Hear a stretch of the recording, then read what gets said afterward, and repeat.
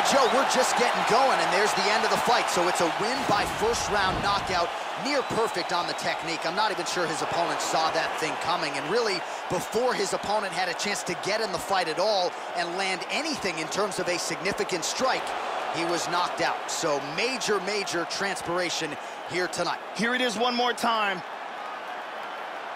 Lands perfectly, and that's the end. So the celebration is on for the UFC heavyweight champion of the world, the baddest man on the planet, and your winner, yes, by knockout here tonight. Ladies and gentlemen, referee Dan Miragliotta's calling a stop to this contest at 1 minute, 13 seconds of the very first round.